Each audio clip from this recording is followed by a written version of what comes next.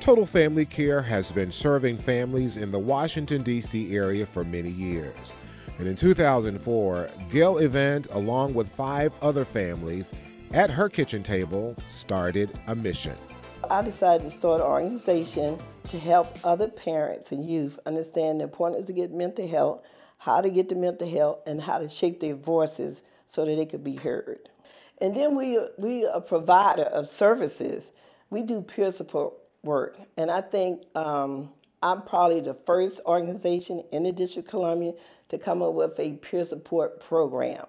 These peer support workers take to the streets daily to work with these families, giving them direction and hope. Every day is something new.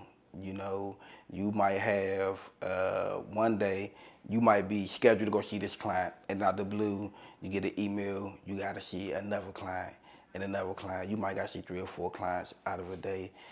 It's very, very good because you get to help other families. And that's one thing we're about at Total Family Care. We just don't focus on the client, but we also focus on the family too. Gail's organization will become a de facto parent. Our families are so dysfunctional, to say the least, and that they're ill-equipped to even begin to deal with when you do an individual service plan or a family service plan. So Gail's operation technically becomes a de facto parent. The team of Total Family Care say they believe in a holistic approach that ultimately encourages and gives these family members a voice.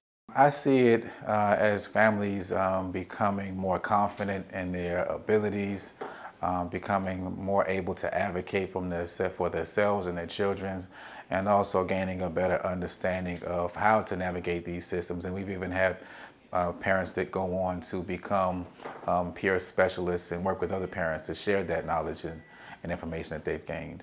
I was in a situation when I first came to Total Family Care Coalition. I came for help. Me and my sons became displaced in the District of Columbia. I lost my job and I lost my apartment. Now I'm being in a situation where I can get back and help. That's why I keep saying it's fulfillment for me, because I understand how it is to be, you know, where the people are that we're assisting, to be where I'm at now, to reach out to another family in any way I can, whether it's resources, just sometimes when you get a phone call, you can hear it in another mother's voice, just to relate and to let her know that it can be okay. It will be okay. We're here to help you. That's why I say it's very fulfilling to me to be here. Over the years, we have proven that we can be more than just a family-run organization, because that's what we organize ourselves as. We don't have enough family participation. We don't have enough cases that come before us where a mother and or father is present at the meeting. But with the work that Gail has done, I think that these families feel a lot more a part of it and they have an actual say. We had a mom back in, I think, 2009. Somehow or another, she got a referral to our organization. I felt lost before I got with this program. I had children in the system. Man, I've been up and down, up and down. I was on drugs before, and you know, and one time I wanted to commit suicide. I told Miss Gail I was gonna kill myself, and she was over my house like, I mean, before I hung up that phone, it's like she was knocking on my front door. I had got with Miss Gail, and she taught me how to advocate for myself and for my children. And she kept telling me, just hold on, we got this. We got this, you can't help them if you break down. Mom was upset. I said, Mom, let me be the lead on this. Let me try to figure out what we can do to convince these professionals that you still should see your child. So when we was around the table at Children's Hospital, Ms. Gail was there advocating for me. But I put on my advocacy hat and I started advocating for that parent so she could see her daughter. And I said, you put so many obstacles in her way and saying this is a condition that she has to meet before she can see the child, and she has met them. So it's time for you guys to do something.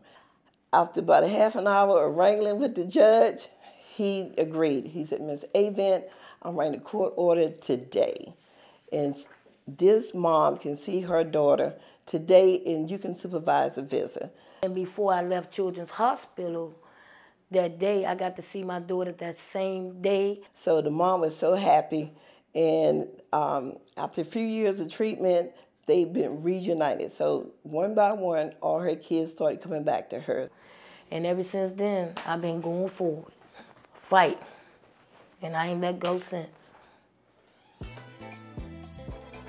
As a small organization, as a family-run organization, as an organization actually, not knowing I would be sitting here today saying that I'm being honored by the National Federation of Family, it is amazing to me, because when I started out in this work, I just saw it as something to help families.